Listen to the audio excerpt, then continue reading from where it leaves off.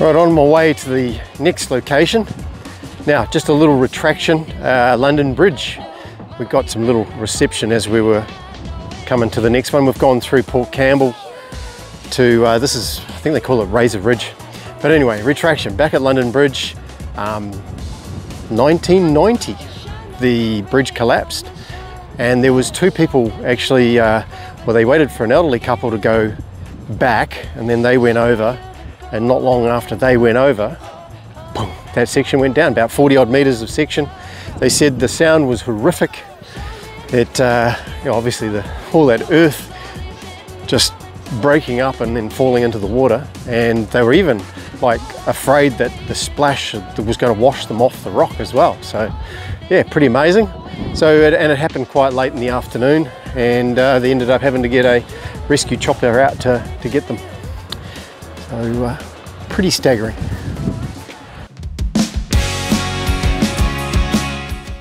So once again, we've got some signage on this one. This one's called the Razer Back. I think it's pretty aptly named. It is amazing. So this is the Razer Back through here. More hanging out in that way. Beautiful little hole over in this distance over here.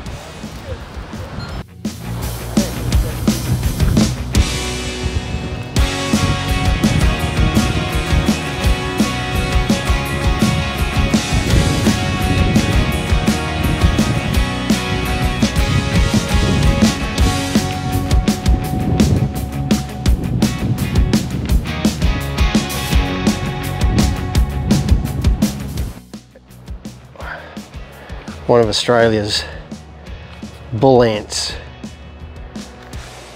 Here's a doozy. I'll have to ask Jude what they're like to be bit by one. She has. She said it was quite excruciating, like hot oil.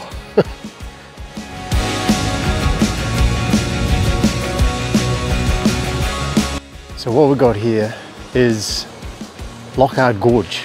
Now, the Ard was a boat that sunk back in 1878. 54 people on board, only 2 survived. Of the 2 that survived, it was Tom and Eva, and believe it or not, Tom drifted in through that little gut to find Eva was already on the beach yelling out for him.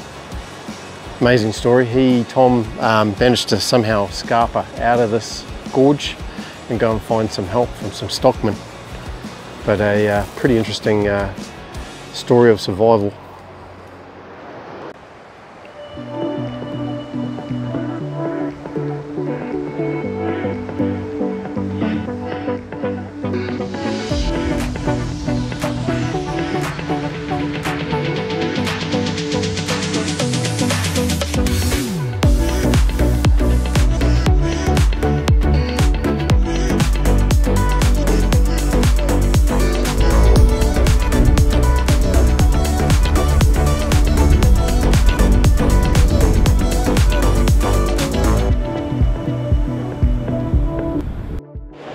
Yeah, well, Judy's done it again.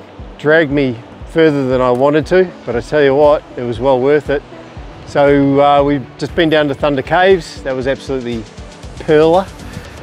And we wanted to go and have a look at, there's apparently a cemetery, and we took the turn off for the cemetery in Mutton Island. I believe that is Mutton Island. And just staggering views. Water, beaches, scenery is just incredible. So yeah, you can see the island sort of basically finishes there, and then it just keeps on going down the coast. And what's really cool is that this isn't a popular part of the track, and there's nobody here. It's beautiful.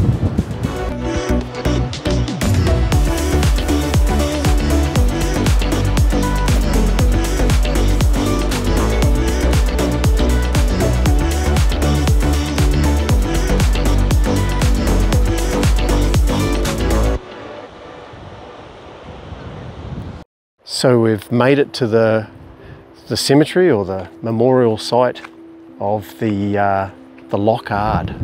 Now, amazingly, 52 people lost their lives, of which only 4 bodies were recovered.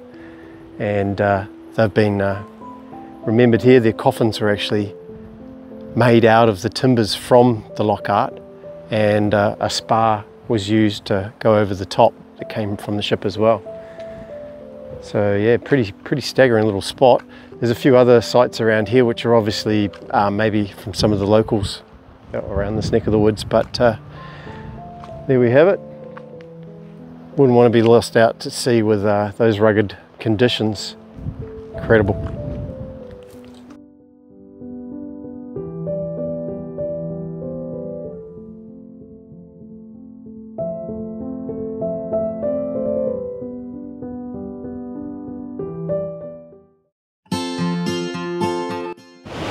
So, change of plans. 12 Apostles, go back that way.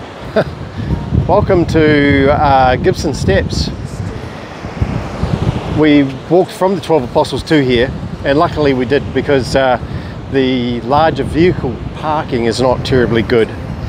So all I could work out is that the guy Gibson, sounds like he carved these steps, or some steps, in this cliffside to gain access to the beach.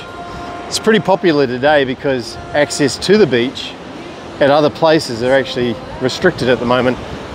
Where were we? The Lockhart. Yeah, there's some structural integrity going on, testing going on in there. So yeah, this is a great spot to come and get your toes in the sand or the water if you wish.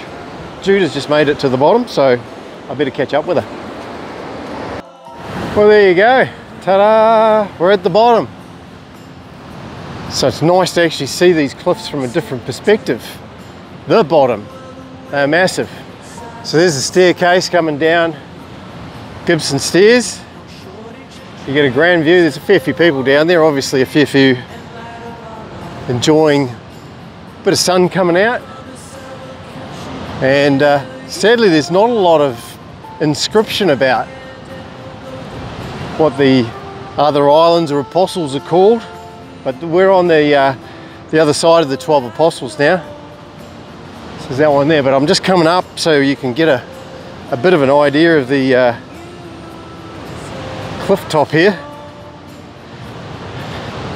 There we have it. That's what she looks like alongside. Pretty damn neat. We're at the edge of the Great Ocean Road here, eh? I love it. So pleased the sun's come out. It's looking down the other way.